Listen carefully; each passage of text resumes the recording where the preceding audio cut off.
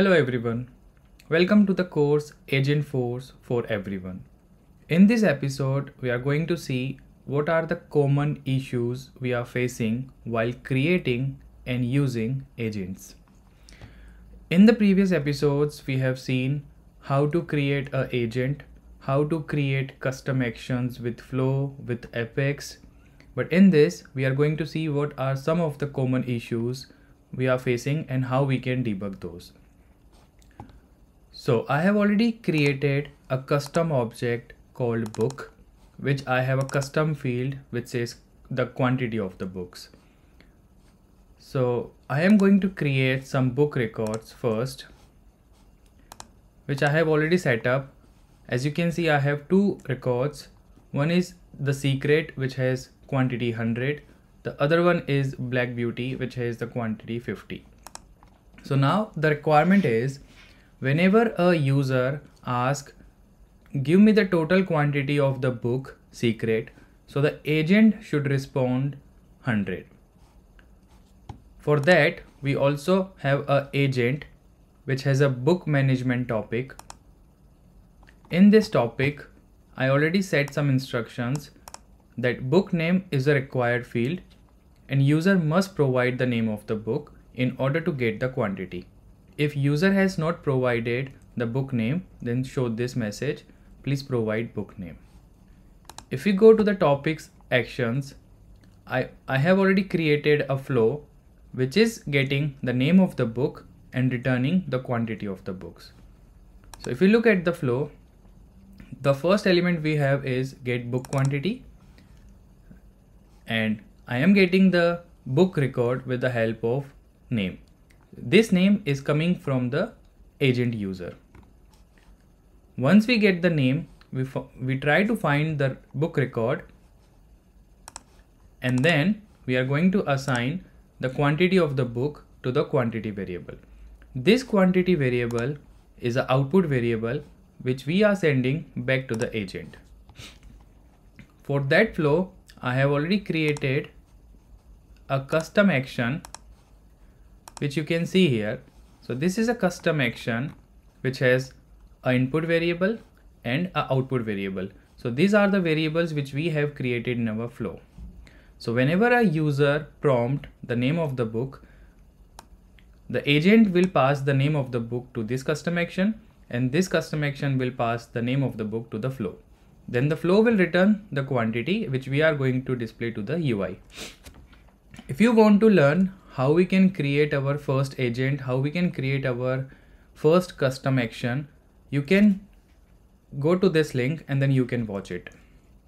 Now, I will show you what are some of the common mistakes which we are facing and what is the error which we are getting now.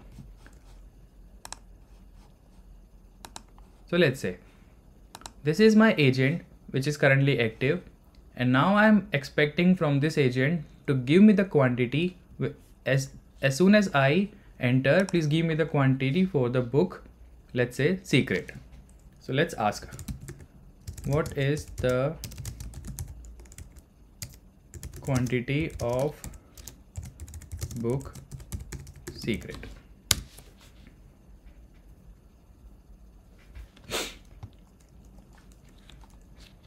So we got the error. So the error we got in the flow. So basically the agent read the instructions, based on the instruction it fires the flow. So basically when we ask for the book, it selected the book management topic, and then it fires the action which is available in the book management. The flow got the name of the book, but it didn't return the quantity of the book. That means because this service agent has a user, Einstein service agent user, so we need to provide the field level security permissions to this user in order to get the data from the book custom object. So let's navigate to this user.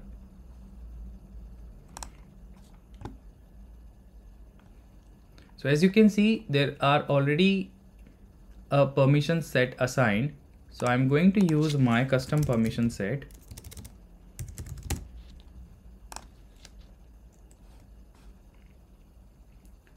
So this permission set I have created in the previous lecture, but I can use the same here as well. So if I go to the object settings and if I go to the books, as you can see, there is currently no access available for this user. So let's edit this permission set and let's provide the read, create and edit permission, and also provide the edit access on the quantity. We can also provide the read access, but edit is also fine. Save. So now the Einstein user has full access for reading the books, for creating the books and for editing the books. So let's say what will happen now. So if I refresh my agent and if I ask the same question,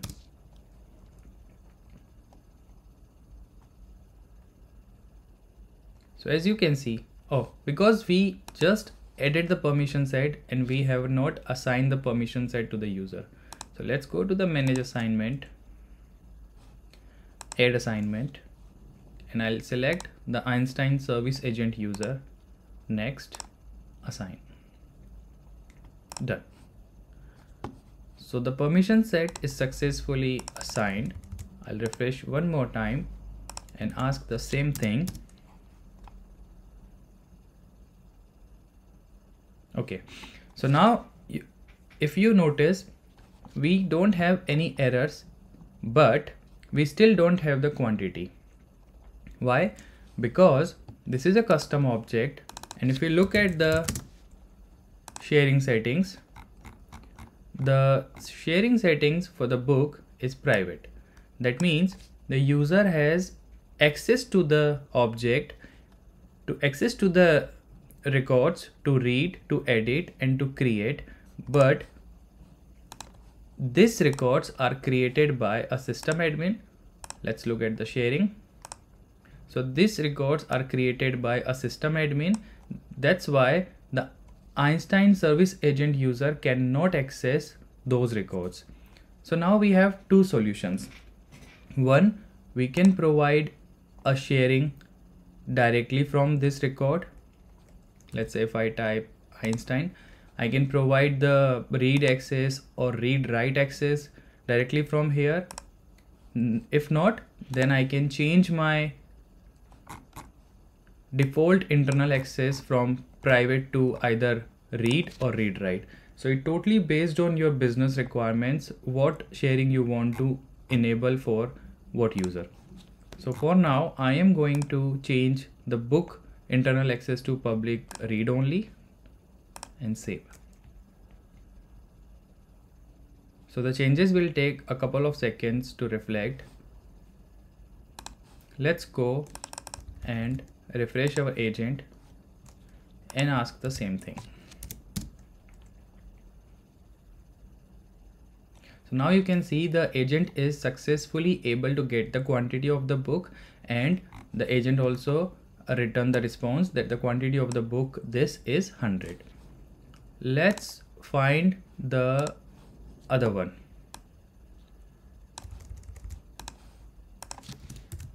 What is the quantity of book Black Beauty?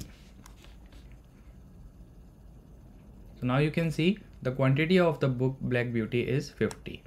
So these two are the main important permissions which a developer always forgot to provide.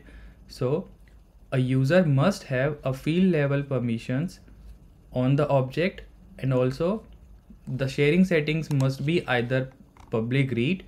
If not, then you need to create a sharing rule, or you need to create a Apex sharing or a manual sharing according to your business needs. So I hope you understand what are the common issues while creating a Agentforce we face, and these are the resolutions. If you have any questions or any concerns, you can reach out to me on LinkedIn, and I'll see you in the next episode. Thanks for watching.